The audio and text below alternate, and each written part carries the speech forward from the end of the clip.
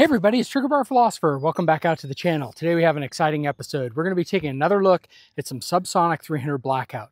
This time we're going to be taking a look at the Hornady 190 grain SubX. Let's get to shooting.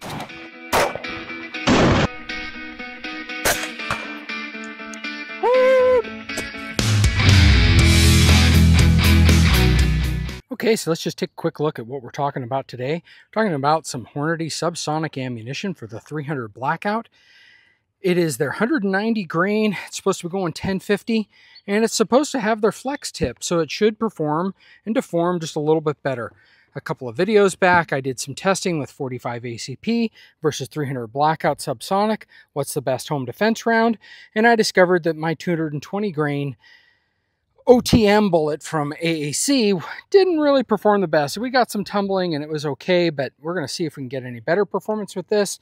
We're going to test accuracy. We're going to test chronograph, so velocities out of this 10.5-inch barrel. And then we're also going to test it into some gel to see what we get there. All right, let's get to shooting. So first up, we're just going to test 5 rounds. But what we're going to be doing also at the same time, we're going to be testing the new Garmin XC1.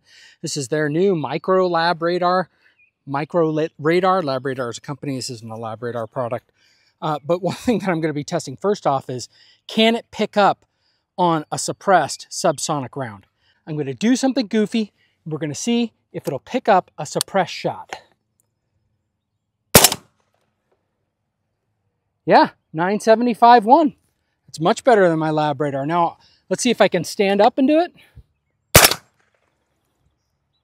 1,000 feet per second. The other one was just a little below 1,000.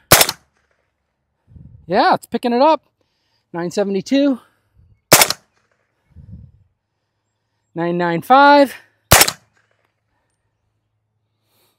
1,007. That should be my last round.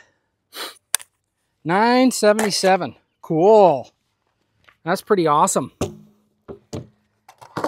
So what it's telling us, as I look at it, that the min is 972, the max with 1,007, and our average energy foot-pounds was 400 energy foot-pounds.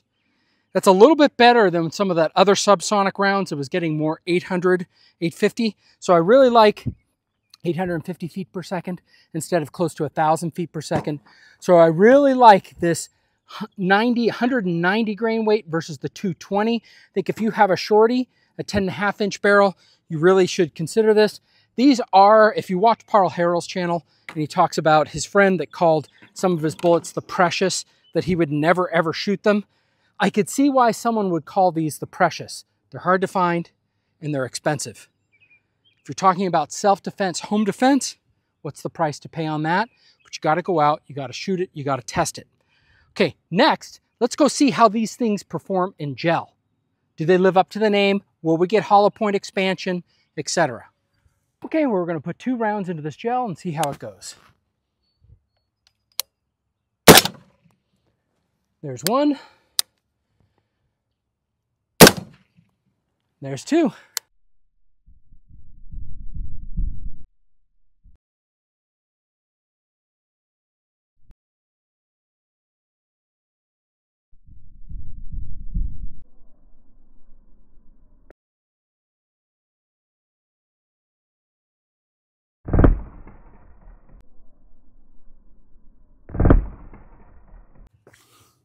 Okay, let's just take a look at the 2 wound paths, and of course, typical trigger bar fashion, both of them are right on top of each other.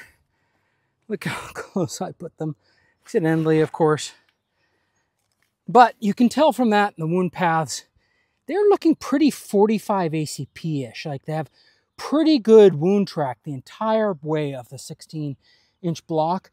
And then you have, which probably isn't great, but you have at least some complete pedal pushback from the one that isn't quite as far. And the other, of course, the red things are the little plastic tips from the FTX projectile.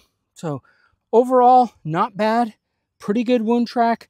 Okay, this is what we have for the expansion on these 2 bullets. One of them was more closer to 0.6, and the other, you know, it's got a wide flange going off there, so a little bit over 0.7 when you take it all in. So I'm not sure quite how to calculate it, but decent expansion on those rounds.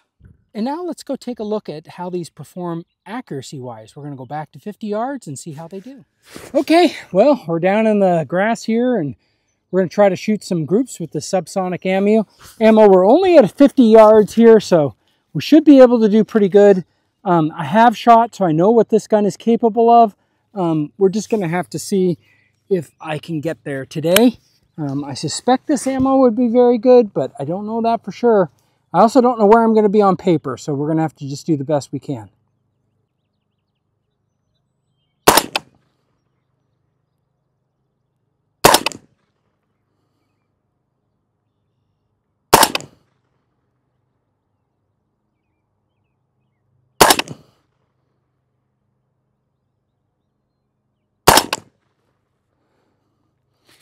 Okay, not too far from where I'm aiming, low and left. So let me do one more 5-shot group at another spot on the target.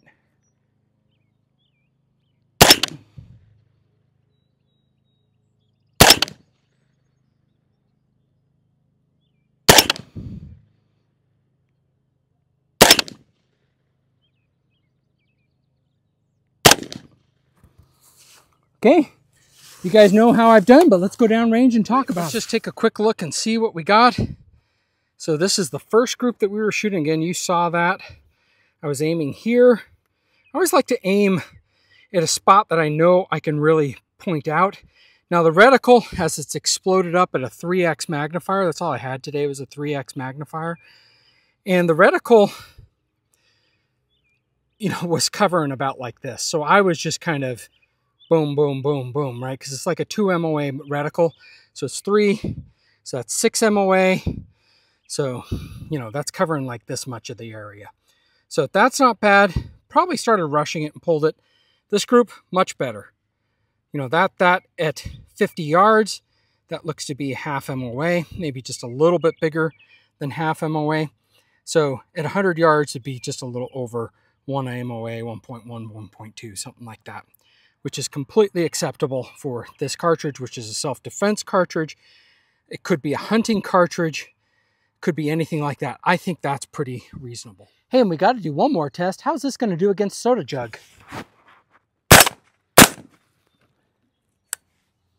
So trigger bar can hit him. Looks like it can kill him. Let's go down and take a look.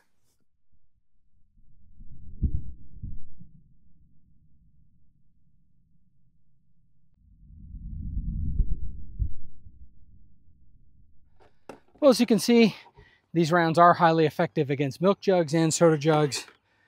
2 rounds in, pretty explosive back end. See, on the soda jugs, didn't do quite as good. 2 rounds in, looks like I probably hit too high on the first one. The next one kind of exploded it out. So yeah, let me know what you guys think about this Hornady 190 grain SubX. I think it's a pretty good performing bullet. Everything seems to be working well with it, and it seems like this is a pretty decent round. Definitely want to shoot a little bit more with them just to see that, make sure that they cycle and work well in the operation, because sometimes some subsonics don't always cycle well. Because sometimes some subsonics just don't cycle very well. We'll keep them on the channel. We'll keep shooting a little bit and make a determination if these are going to go into my home defense gun. But I'd like to hear what you all think about these. Do you guys have any experience with this? Please put it in the comments below. I hope everyone has a great week. Let's get to shooting.